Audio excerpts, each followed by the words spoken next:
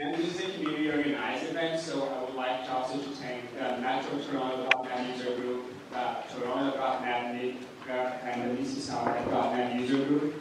So those are groups run by volunteers. Their main mission is to spread knowledge and deliver this content for everyone who is interested in, obviously, .NET in this case. And then I'd also like to ask for a round of applause for all the volunteers and the groups that are helping here today.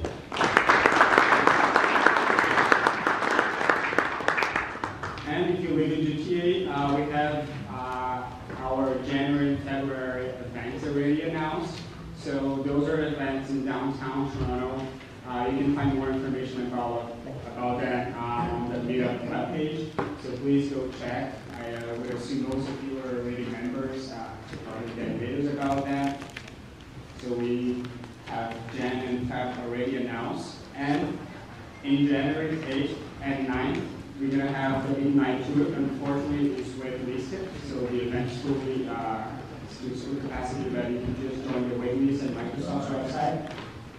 Who here has been to the last year's Ignite Tour? So, and just a few. Okay, so in case you guys don't know, we have the Ignite Tour that just happened a few weeks ago.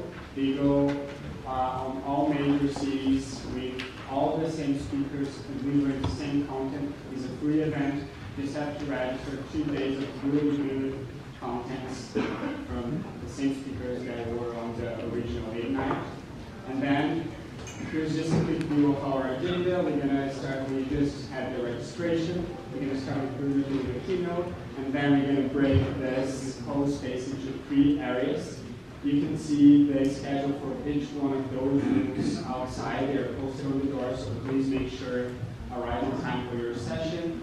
Then we're going to have a lunch break around 11:45. No, sorry, 12:45. We're going to have a lunch break, and then we're going to have the closing session after 3:30. So, with no further ado, I would like to introduce you guys to Bruno, who's going to do the opening keynote. Thank you so much. So, again, hello everyone. My name is Bruno. I'm going to give you the keynote. I'm very happy to be here. You've probably seen me a lot of times, so I'm not going to spend much time talking today, just a couple of minutes at the beginning. You also probably noticed that I've been part of the agenda because I used the lunch at 2:45. Remember, I came from Spain. If you ask me, I will have lunch at 2 p.m. But because this is what we do there, but I'm trying to figure out what to do. And let me tell you a couple of stories of who I am. I'm a Microsoft committee. I've been MVP for 2 or 4 years, I think the 3rd year. In the last couple of years, I was awarded in the AI category. I am not a data scientist. I am not a very smart guy. I just like to play around with it. So I am a machine learning enthusiast. I like AI. And I really think that we can do a lot of things. So that's why I am here. The ones who already knows me probably knows that I use, I am not a very good speaker, so I rely on visual, but I am also very good with visual, so I do a lot of graphic animations, baby Yoda, whatever this topic means that you are going to see today. Also, I prepared this keynote to be very technical, talking about everything that we see in Ignite, everything that is new, and then I realized, hey, we have a full agenda today with a lot of very smart people talking about this, so I am not going to do that. I am going to go directly to tell you my point of view, chemical point of view about there. This is the agenda. Look at us, give it. Remember, as soon as we finish, we're going to do this. There are 3 different tracks. We are not going to record the tracks, but we're going to share the slides, so choose wisely in which one you want to do. I want to send the volunteers, also I want to send the speakers. This is people who basically spend a lot of time creating their sessions and come here and share their knowledge. You see that they are also very handsome. I use a small picture of myself. You can see my face there, so you don't know who I am. But hey, these guys deserve a big thank for everyone because they spend a lot of time preparing these kind of things, and this is what they're doing. Also, I work in Avanat, the orange guys, you want to see this, we sponsor this, and we are going to be in the back. If you want to come to chat with us, we are likely to have a conversation. We can explain what are we doing, we are creating, how we are working the cloud, we are working the AI, and we are not. Okay. And we are not doing swag today. Instead of doing swag, what we are doing is for every people who come to us, we are making a donation to a charity organization to an achievement.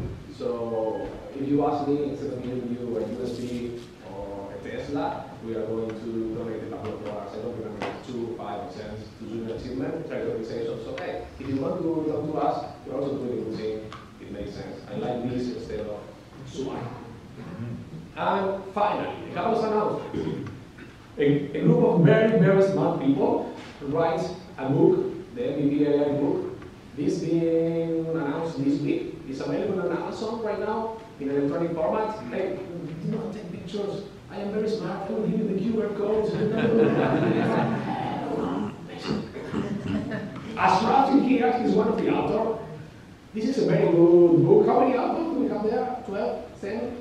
17 chapters written by, 17 chapters written by 17 MVPs from all over the world. This is all around the world. And also, by the way, all of the profits, if you borrow this book, it's going to be available in paper in the next couple of weeks. Right now, some digital in the Kindle, in Amazon Kindle. But if you want this book, all of the profits is going to be donated to a charity organization. So again, you can learn and also help people with getting this book. And I really encourage you to go there and see this. So please buy the book, not to make me more rich person, but because the money will go to a charity. So yes, I already write a couple of technical books and bought my Ferraris with the technical book. You know that a technical writer gets a lot of money. That was a joke. When you write a technical book, 2 months later, nobody cares about the book. This is the worst job ever. If you're writing about, I don't know, machine learning content today, and then on June gets a new version and the book is old. So the technical book writer is probably one of the worst profession ever. So if you does this, it is going to really, really like. So special thanks to Ashraf and all the people that are going to do this because it's a cheap book. You are going to help and you are going to learn. So that's announced. Yes. And the chapter I wrote is about AI and cognitive services in Power BI, which is going to be the topic of my first session today. So if you need to learn more about it, you can have a good idea about this from the session, and please also buy it. Yeah, so if you don't want to write the book, come to the session. You save some time. Please also do both. Do both. And we are going to have a raffle to basically to give someone a Super Facebook 3.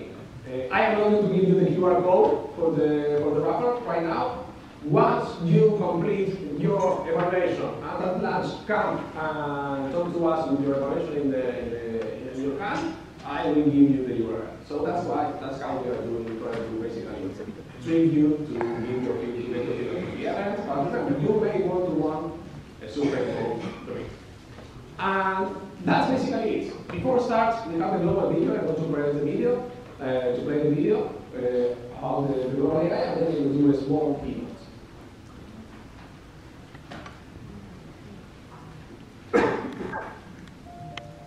The future we will invent is a choice we make, not something that just happens.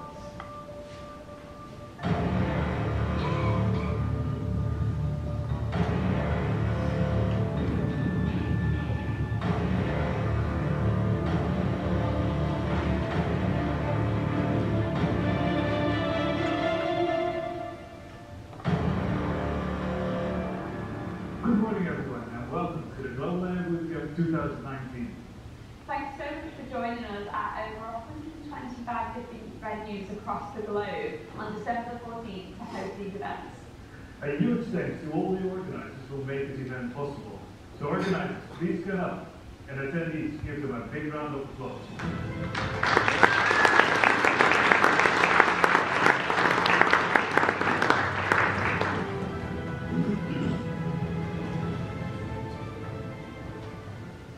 Today you're going to be inspired by some of the latest AI technologies, tools and trends. This might be by talk, hands-on labs or workshops that your community leaders have prepared for you. Today is all about learning new things about AI. So we hope you can apply it in your work, in your community, or even in your daily life. And so here we are at Orlando 2019, and there's been loads of really interesting AI announcements updates. So let's head over and check out a so much, Amy and Hank. The Global AI community was started last year with hosting locations worldwide. This year, we're at 120 locations worldwide. We're so excited to have you here. I have with you Eric Boyd, Corporate Vice President of Azure AI. How you doing, my friend? I'm doing really well. Excited to be here. Really excited about how much the community is growing. It's really incredible to see in one year how much it's growing. So for people that don't know you, what do you do here? So I lead the Azure AI team here, and so all of the things around Azure machine learning, our bot framework, our suite of cognitive services, and of course Azure Cognitive Search, all of those things are.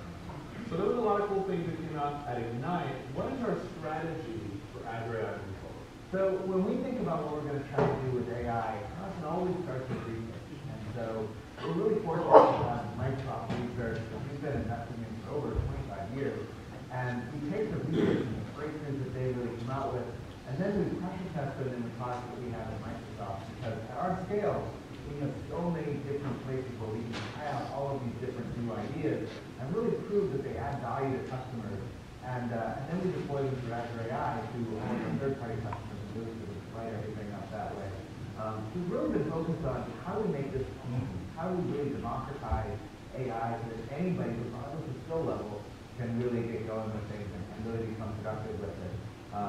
We're really excited about how comprehensive our options are. You can go from Azure machine learning all the way through to suites of cognitive services and the whole section in between, and find something that's going to work for your skill level, for your business, for what you need, all of that. So you mentioned AI for all skill levels. What are we doing to help people that are maybe getting started build AI? Sure. So we've come up with a lot of things in Azure machine learning to really sort of make it simple for people regardless of where you are. At the one end, if you're in a sort of a no-code experience, you can use automated machine learning, and we now have a user experience where you can go and bring your data set and predict the column, specify the column you want to have predicted, and generate an AI model for you without actually having to understand the logistic regression or the need of regularization of the parameters or anything you might need to do under the covers. And then we can sort of go from there to our designer, which is sort of a low-code experience where you can sort of create drag and drop. I want to bring my data, I want to split it into a couple of different sets, I want to train on this, I want to test on this. Again, with parameters for each of the individual boxes with drag and drop. All the way to a code-first experience where you can use a notebook directly integrated into Azure Machine Learning Studio where you can see all of your data and all of your experiments, and even all the experiments that your team and other people you're collaborating with are doing, all in one spot. And so we're really trying to make it easy, regardless of where you are sort of on that spectrum. We've got an offering that's really going to make it easy for you. Another thing that we've been focusing a lot on is how we make it easier for enterprises to manage all of the different data all different models that they have. And so one of the things we used to hear a lot is customers would say, I'm struggling to get my first model in production. Now what they're telling us is, I have 100 models in production, and I can't keep track of them, I can't manage them. And so that's really where MLOps comes in.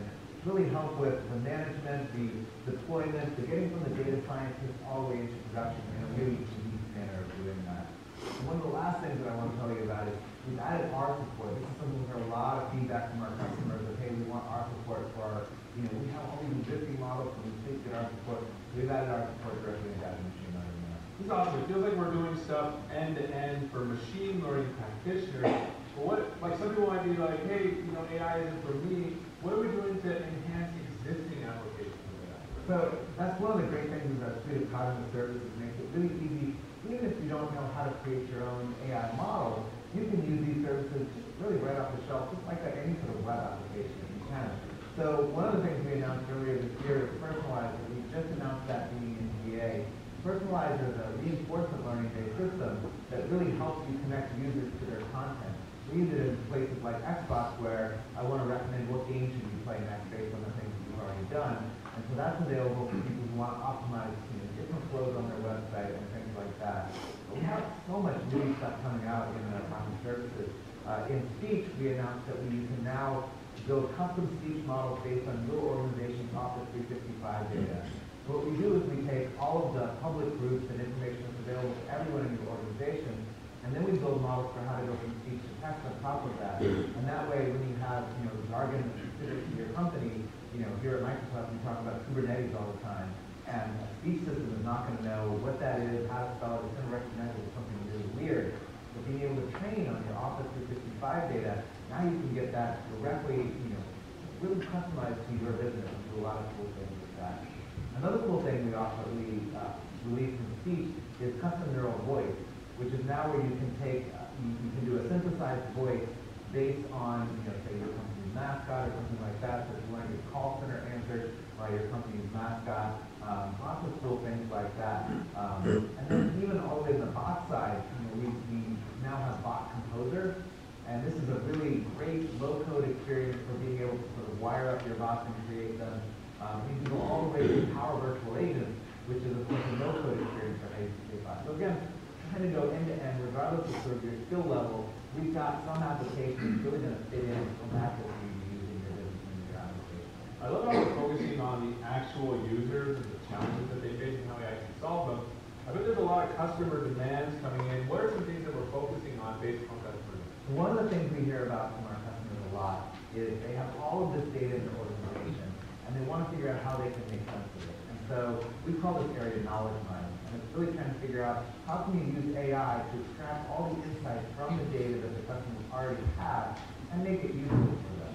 And so we took what we called Azure Search and we rebranded it to Azure Cognitive Search, really highlighting that that's the big thing that you're doing is you're extracting the key entities from it, you're extracting the places and people and things, you're translating it to different languages if you need to, you're understanding what's going on in the images, and then you're making that searchable. You're showing graphs of how these different entities relate to each other, and just really exposing all of the information that is locked up inside of all the data that you constantly have. You come to an oil company that said, I have all this data from the 80s, it's from Arabic about all these oil fields, and I want to be able to use it. And so now using Azure Cognitive Search, you can get all that information and make it searchable and discoverable. So that's something really powerful for our customers. Well, this is amazing. Any final thoughts? I mean, we're really excited about this community and where it's been going and really how it's grown.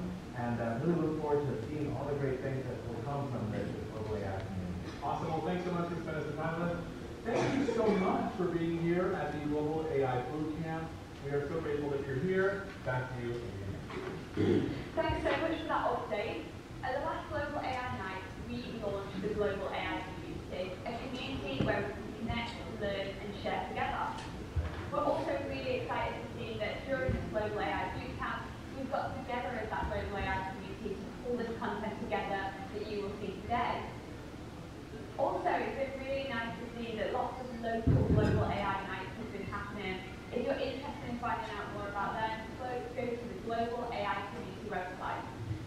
I know it was all about today, but I want to give you a glimpse into the future of the Global AI community and the upcoming events. We're proudly announced the Global AI Tour starting in March and ending in May. And this Global AI Tour is going to be a series of events that will take place over those 3 months. There will be online events, there will be local events, there will be lots of great videos, all organized by the global community for you. We hope you enjoyed today learning all about AI. If you want to learn more in the future, check out the Global AI Community website. And mark your calendars for the next event, the Global AI Tour, starting in March 2020. Thanks so much for joining us and have an amazing day.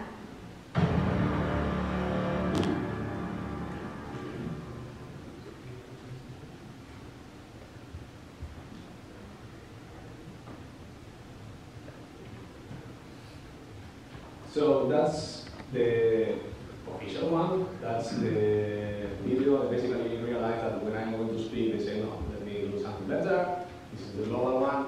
And as I said at the beginning, I was planning to do the keynote. I was planning to do a review of one of the tools that we have right now, all the things that we have. Then I realized that we have a lot of speakers talking about this. So I'm going to do a different keynote today because it's slowly, so you need to like it. So, for example, how many of you are using AI today? Raise your hand. Okay, not so many. You know what? It's fine, but you are wrong. Everybody is using AI today. How many of you are using Office today? Office 365, Azure, Windows. AI is everything. AI is, anytime that you send an email, there is a process in the back of Office analyzing your email to try to understand what are you talking about, so they can correlate this with your meetings and the work that you are doing, so you are going to have insights, trying to identify if you are being productive or not. And Microsoft Insights, every time that you schedule a meeting, you schedule Teams meetings and you invite 10 people, but only 7 connect to the meeting, there is an AI process in the back of office trying to analyze if, hey, are your meetings successful or not? Or if you're scheduling meetings and people are not connecting on time, you're going to have some trust numbers saying that, hey, this is good or bad. You have a recurrent meeting every week and nobody connects. It's everywhere. Even in the amazing Windows update, because I really love Windows update, I just canceled one this morning because, you know, when you are going to have a big event, Windows say this is a good moment to update. And behind Windows update, you have an AI process trying to identify which are your working hours, so Windows is not going to install updates while you are working. Which seems to be a good idea, but still, you know, Windows update do whatever they want. So everyone is kind of using AI today, even if you don't realize that you are using AI. And I am asking this because I like to tell the stories in the personal side. You're going to probably see this. This is my cat. This is one of the 2 cats that we have. This is a Canadian cat. The other cat that we have will be from Spain. So this is a Spanish cat, and this is a Canadian. And by the way, now that I have 2 cats from different countries, you can even hear how they are growing different. So the Spanish and the local, but this is kind of a kitten. And he really likes to bring his friends home. So I get back home and I found at my house small birds, live mice. Then we play with my daughter the game, if it's a dead squirrel or a dead mouse, which is an amazing game to play when you're with your daughter and so on, but your wife is not very happy about this. So we started to, my wife said we need to do something with the cat. We are not allowed to have dead animals in our house because they smell bad, none of the seniors already know. So I decided, okay, you know what? I know when my cat gets in outside, so I will put the camera and I will start to try to track my cat, and I try to track when my cat is getting in and out, and also try to see if he's bringing a friend or not to the house. How many of you already seen this from me today? Okay, so I usually talk about how when you need to build something like this, when you need to build an image recognition system, you have a lot of tools to do this. At the end, when you start to play around, you realize that the tool that you need to create is a deep network. It's not very easy to do, so you spend a lot of time. You basically learn that in order to analyze a picture like this for a dog, we can see this and we can understand that this is a dog, but for a computer this is not a dog, just this small part is a huge set, array of numbers, so you need to work with these numbers, you need to do patterns, so you create an AI computer system that is basically going to apply different elements, it's going to apply different layers on top of this, and the first layer is going to basically shrink and clean the edges of the pictures. I'm going to identify the face, and I'm going to identify the dark spot to identify the eyes and the nose, and at the end I'm going to have a model which are going to allow me to identify mafias as well. This is a 2-year-old job. So, I'm not probably seeing this before when I see this. So, right now, this was happened 2 years ago. We are struggling to basically identify the difference between the mafia and the chihuahua. It was complicated. And 2 years later, we said, okay, we did it. We can read the dust. But then we find something like this. And this is a real story. This is a farmer back in, I don't remember the name of the city in India, who were having some issues with monkeys. The monkey with, I don't know, stealing something from him, I don't know, plants or whatever. So because monkeys are afraid to tiger, he decided to paint his dog as a tiger. And it works. It freaking works. So he seems to be happy right now. And you know what? I decided, okay, I will see if our systems, which are smart enough right now to identify a muffin and chihuahua, can get the sense to identify this as a dog. And no, the computer vision service, and this is, I did it yesterday, the computer vision service that we have in the Azure, it says that this is a cat. So we are here today. This is AI today. When we finally realize to identify muffins and chihuahua, we find people painting dogs and tigers. So this is the next step of AI. And this is not just Microsoft. I test this also in other platforms like Google. And Google says, hey, yes, this is an animal. The dog is an animal. It's amazing, but you know what? It's a tiger. And it's a Bengal tiger.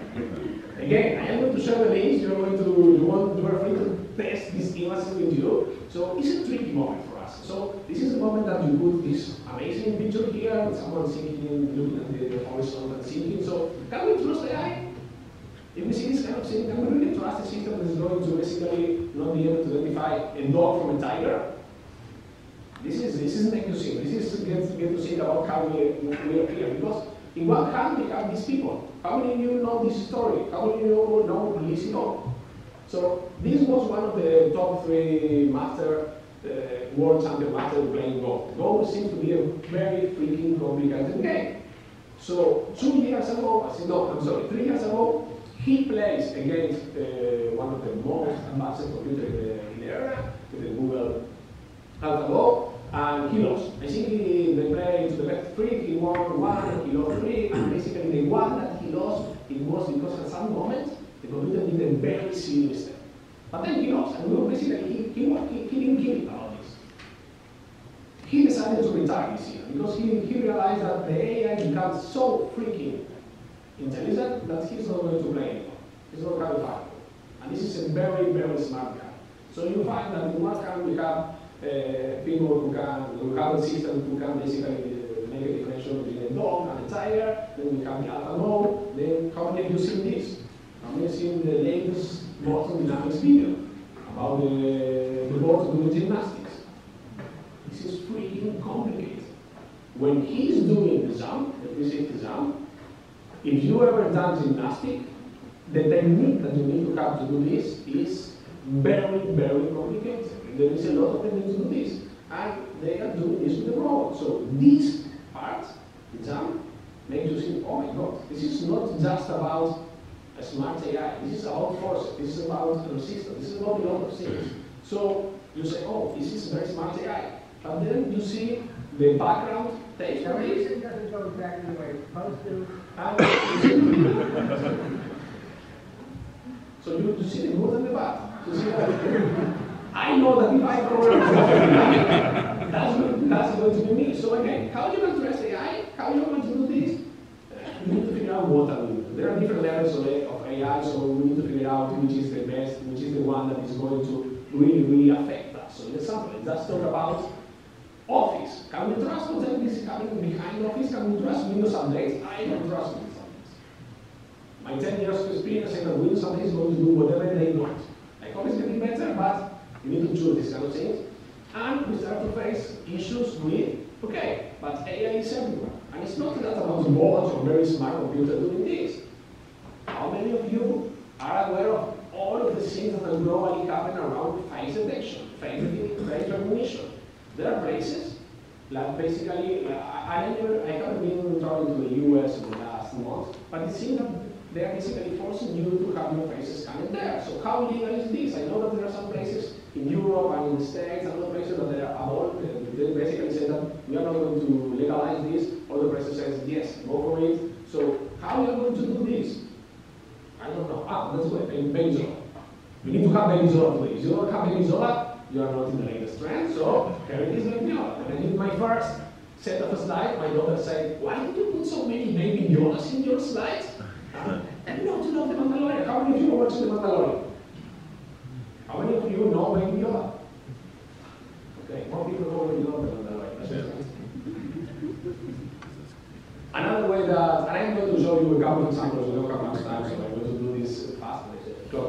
So another way that AI is affecting us. Everybody is talking about how AI is going to kill jobs. I personally think that AI is not killing jobs. It's not displacing people. AI is helping us to be more productive with people. So an example. One of them, when you start to talk about this, one of the first examples I must say that call centers are going to be eliminated, but are going to be fully replaced by AI. Yes and no. There are a lot of very smart people in call centers. What we are trying to do, for example, we're trying to encourage these people, we're trying to promote the knowledge, to get the best of these people's knowledge, to use this in the call centers.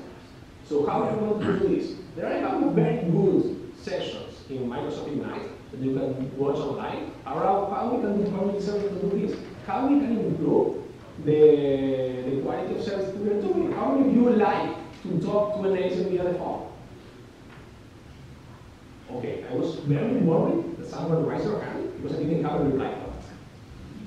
It's not a good experience because we hate that. We hate talking to someone and 5 minutes later we are going to go to talk to someone else. So we need to explain everything again and everything again and everything. It's not a happy moment. Also, if you have an accent like mine, sometimes I get this, I don't understand you. Yes, I know. My wife doesn't understand me. You need to learn to hear. So this is not new for me. And usually when you call a call center, you're not calling because you are happy. Oh yes, Rogers, I am calling you because you are the best man in the world. But we can use technology to improve this. We can use technology, for example, to analyze in real time the voices of the call center, to see what we are doing, to give the call center agent more information to do this, to make the experience better. So take a look at these sessions. And by the way, a couple of these sessions are going to be live on the United Tour on January here. So you can take a look and see how we can do technology to become better at this. And there are a lot of things that we can do if you yes, more things, later on. And we can do a lot of things using AI. So, in example, we need to choose our battles. We have very, very smart people, like data scientists. And sometimes it's hard for us to work with different people because we need to connect, for example, data scientists and well-educated designers, which is the common point between these two. What they need to do, what they need most, they need more layers. Again, this is a technical job because data scientists, when they are creating neural network, they add layers, and I am not an expert here, but it seems that these guys also do layers. But it's all about the people. It's all about how we can connect the dots between the two of you. How many of you read the news about this? There are companies which are starting to seem to do recruiting based on AI, which is the worst idea ever, if you ask me. But this is my personal opinion. Some of these companies are trying to implement a system that when you are being interviewed, based on the interview, you're going to have a camera, like this one as you, and they're going to analyze your emotion, if you have any response time or whatever, when they are answering these questions. And based on that, they're going to create a profile of you. That's, if you ask me, that's not good because all of this is based on data. How you're going to analyze this data? So, for example, I am a Latin guy. Father from Italy, I live in Argentina, I live in Spain, I came from here, I use my hands a lot, I speak a lot, I'm very passionate, and I can even talk about passion, about something like boring, like whatever, like listening to my daughters, I don't know, end of year celebration, because you need to be there and cheer it, and in Indonesia I say, oh, I'm here. But hey, I'm talking about my hand, I'm very passionate. If you go back to Northern Europe, and you go back to Finland, these guys don't have any kind of mask on their faces. But that doesn't mean they are bad or not. They don't basically react to the faces. So how are you going to measure an interview when you're asking the question between me and the Northern European people? And by the way, this is places that I know. I'm sure that all around the globe is going to be also different with Asian people, Australian, Brazilian, South American, whatever. So this is tricky. How we can do this? This is also what's happening in AI right now and make you think, okay, how is this or not? If I am going to make an interview and someone said that they are going to use this, I will say, no, I don't want to know. That's it. That's basically for me. But again, this is my point of view. So, what's next? When you think about this, how we are using AI, how we are basically stepping up and using the things that we are using, and I'm trying to keep this short. We are basically right now in the second wave of AI, which is applying AI for business. But in the next couple of years, we are going to start to do perception AI and we're going to do autonomous AI.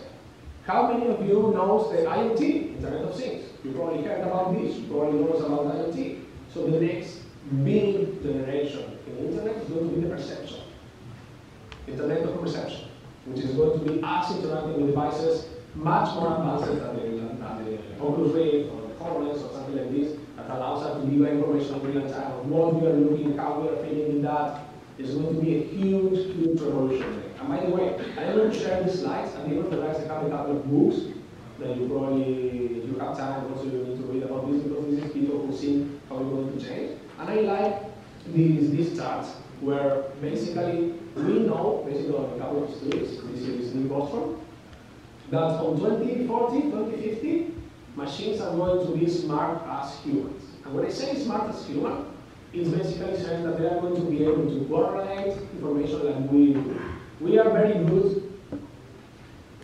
Chatbots today are amazing, but they don't have context. They don't understand how to connect the dots. They don't understand what's happening in the context. So I gave an example. My daughter says that Alexa is silly because she's watching a movie and she asks, "Hey Alexa, who's that?" And Alexa, I don't know what you're talking about. Yes, because you're silly. You don't understand this. I understand the question like this because I know that my daughter is watching a movie and she's looking at this character there, so I can say what happened. So all of these kind of things are going to happen in the next 30 years. And it makes you think, what's going to happen?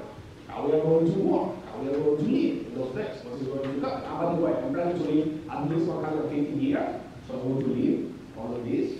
This is my plan. My wife is not sure that I want to do that, but that's my plan. And this is happening like this. And an example, this is the AlphaGo stages. Once Google beat Lizzie all, they did something which is even better. As if it was in the next year, the next 2 years, they created the new generation of the computer, of the crazy smart computer they have, that learn autonomous how to play Go and beat the previous one. They didn't train this computer. They just say, play Go and learn. So we are going to be here. What is happening in 2070 with the very smart computer with super intelligence? I don't know. If you want to know how this works, get more Baby Yoda, because you need to do this. And this is not easy to make a path with this in PowerPoint. So that's my intelligence level here. I will be here in the day. But makes you see what is going to happen. This is supposed to be fun, this was supposed to be fast, I'm sorry, we need to start to clean this, so a couple of considerations here right now. When we are talking about AI, it's very, very important to see how we are going to do this, how we are going to do the governance, how we are going to do the policies around it, what are we trying to do this.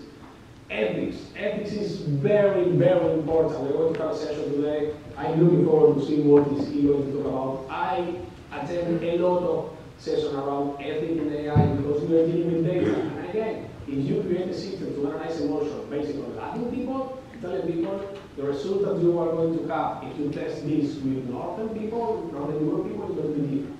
So, are you going to do this data bias? Are you going to work like this? Also, right now we have an issue. Everybody deploying with that machine learning is kind of a black box.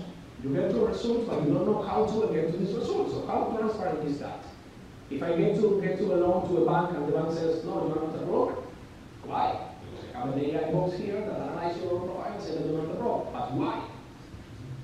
We are working on trying to get there. We are going to try to understand what is happening. And by the way, machine learning is complicated, deep learning is pretty complicated. Then you need to talk about safety. You need to talk about how you are going to impact the society.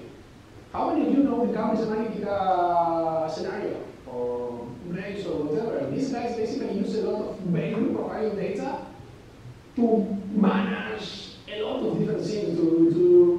This is crazy scenario. So how are we going to impact society when we do something amazing? And by the way, every time that someone is talking about these good or bad cases, there is a developer in the back writing these kinds of codes. So you need to see, do you want to become a developer or not? So, how many of you seen Frozen 2? This is Frozen, so again, you need to be deep learning enthusiasts to get this, but hey, let's go. And how is it that? So basically, I will try to track my cat. I was trying to track my cat. I am in the stage of, okay, then I need to track to see what's happening. So this is my cat there, in one of the cameras I have at home. He's sitting, and when he starts to move, oh yes, that's my cat. It's tracking there. So what I am doing right now, I am tracking my cat when he enters in and out of my couch to see if he's bringing. I can't track right now if he's bringing something in his mouth, like a mice, a bird, or whatever. But I know when he enters in and out, so I will review these moments of the day to see if he's having something there. And hey, I can do this at home, having fun. I hope I am not doing anything wrong there. But it's something that you can have fun to do this. And that's my daughter, that's my wife in the back, thinking, oh my God, what are we going to do next? That's my life. And we are 15 and 15, so thank you very much. We are going to start and we're going to split this. Remember, come to talk to us in the booth if you want to help inside the organization. There are a lot of great amazing sessions here, and I will see you around. Thanks.